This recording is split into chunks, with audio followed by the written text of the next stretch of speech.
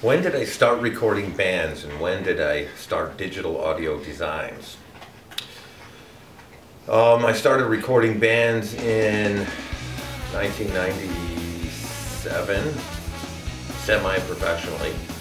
Digital audio design started in 1998, the end of 1998. This is a list of reasons I don't care about you. You are oblivious to everyone. I will say that Midwest Blue was probably the first band I recorded that was truly awesome. No, there was a couple before then, but they still had the best music.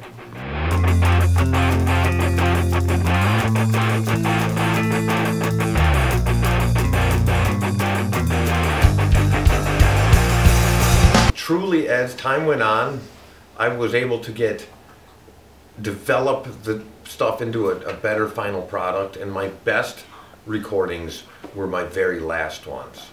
As far as like technically the best mixes, they might not have been the best songs or bands.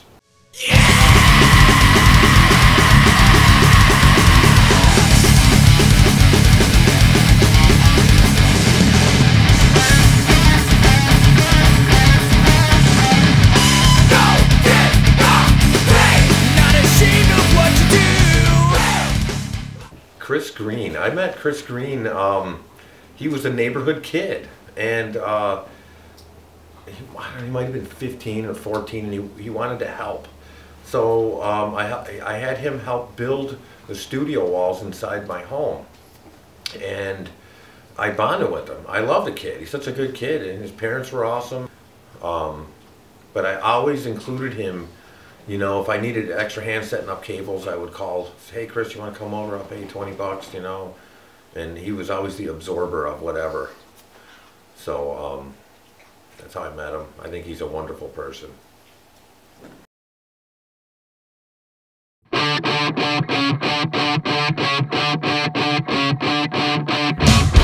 How did I meet Midwest Blue or Sam Swanson or Aaron Krause or Scott Steele?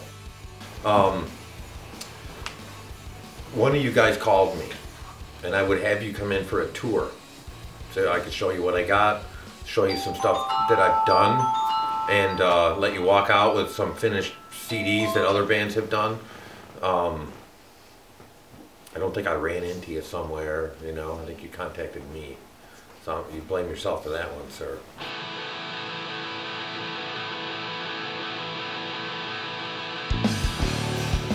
We did that record in the summer, is my memory. Lots of fun. Young. A lot of talent.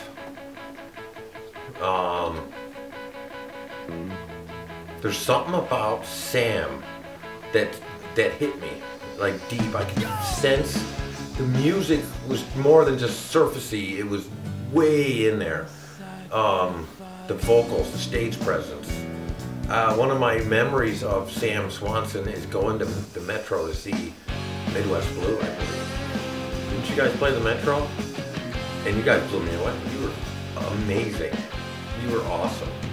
But I knew that before. That's what made me want to go and see you guys. And to see you not in my little studio, but on a pretty good sized stage was awesome. And you know that I'm a White Sox guy, and you made me like part by Wrigley Field. So think about what sacrifices I made to go and see that show.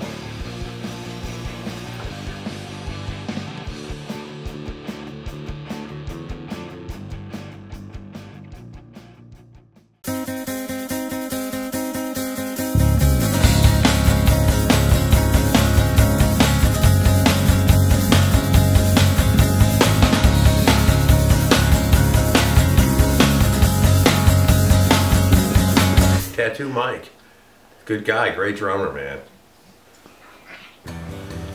My memories were, no Craig, we don't need that much time. We only got, very small amount of money, and No, quick, first takes, everything's first takes. But I also remember the same deepness of the music.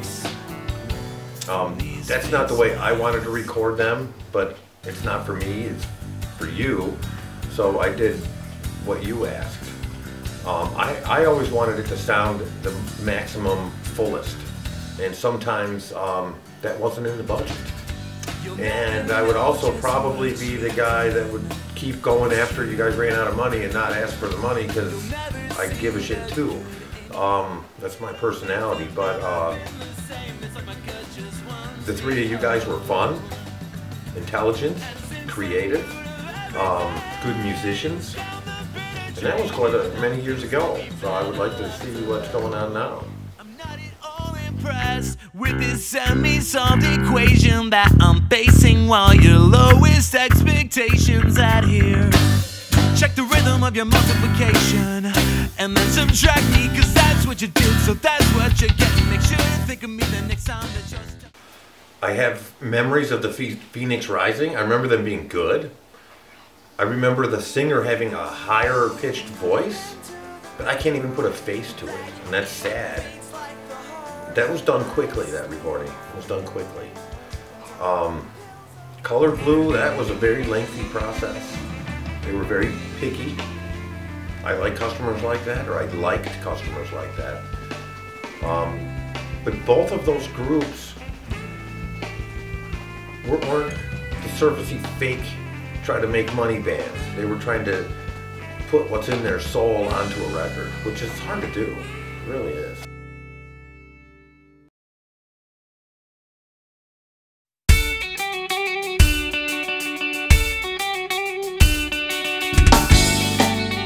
You know, it's funny, a band will come in, each guy will have a picture in his mind of their songs, even though they're all playing the same songs, but each guy has a different picture in his head, or girl, what it's supposed to be in the end.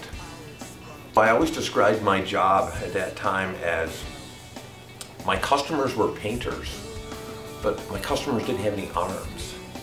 They would want to create a painting, but I would have to be the guy on the canvas going, you want blue up there? And my goal would be not only to pick the blue you want, but to get the exact depth. So when I put it up there, the guy would be like, oh my God, that's perfect. That's exactly what I wanted. That was my goal. Didn't always work.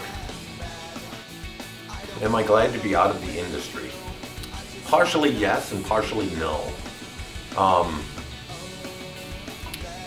Partially yes and partially no. I got to expound on that. I can't. I miss part of it, and I don't miss part of it. I miss meeting musicians. We're the coolest people there are. You know that. I know that. Everybody wants to be a musician if they're not one, but there's a lot of crap that goes with it, man. You know how much money I put out on that gear?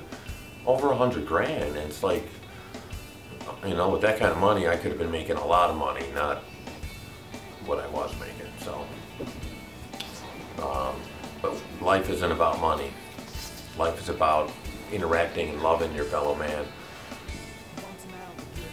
Thank you. Oh, times I pretend you've been taking me places I've never been. The nights